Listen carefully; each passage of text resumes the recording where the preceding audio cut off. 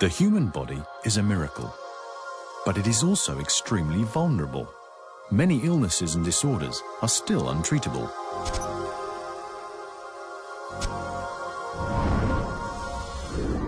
Fortunately, science is always evolving. It is unraveling more and more secrets about how our body works and which processes occur in conditions of sickness or health. The challenge?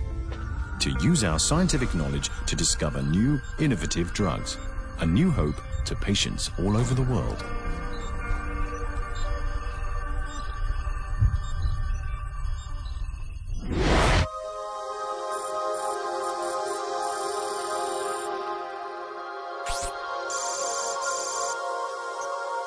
"14 years. That is how long it takes to develop a new drug. It is a very labor-intensive, time-consuming and expensive process. Over 14 years, 100 research projects will eventually lead to one drug on the market.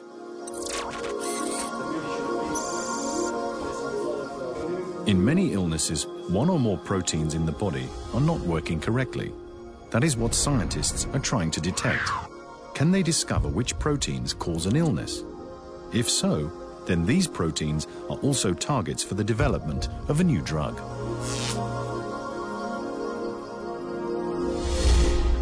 The big problem is that our body contains hundreds of thousands of proteins. In order to find the candidate targets, researchers compare their composition and function in healthy cells and in cancer cells. In case of an illness, there's often a surplus or a shortage of a certain protein. This is how we find out which proteins play a part in the development of cancer.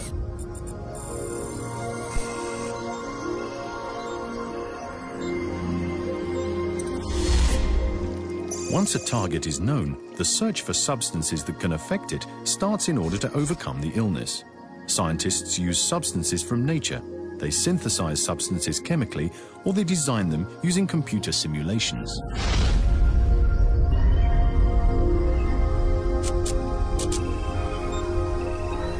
The result of all this detective work, a huge number of substances that may possibly affect the target. All of them need to be tested.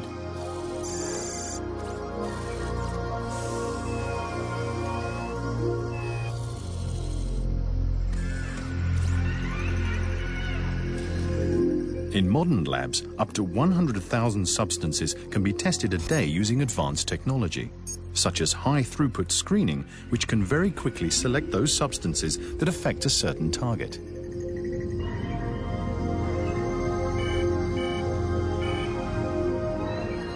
What if the effect of a selected substance is not very pronounced?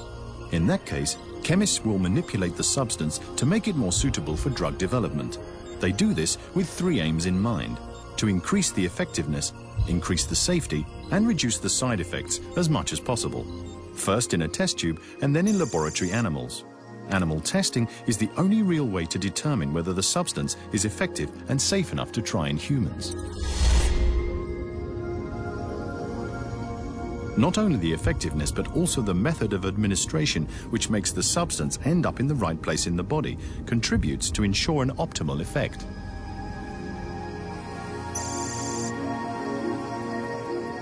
If everything is the way it should be, then the researchers will ensure that the substance can also be produced safely and efficiently in large quantities.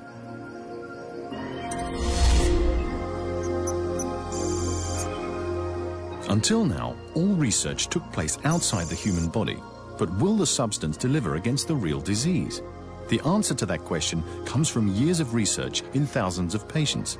At this stage, there's a considerable chance that the candidate drug still fails to make the grade. What happens then? The entire process starts all over again. Clinical tests cost an enormous amount of time and money. They're carried out in 3 stages and take on an average of 6.5 years. Every stage has to confirm certain tests in previous research.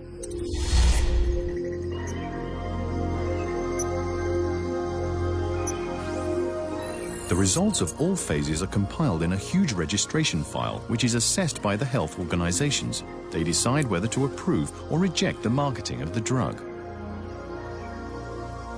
The medicine has been put on the market. Then the manufacturer has an average of 6 to 7 years to recover the investment cost. After that, the patent expires, And even at this stage, the research still continues into new methods of administration or rare side effects, for example. Not forgetting marketing and distribution costs. A major part of the profit is reinvested in new research to develop new medicines, which in turn give countless patients new hope. Hope for a cure.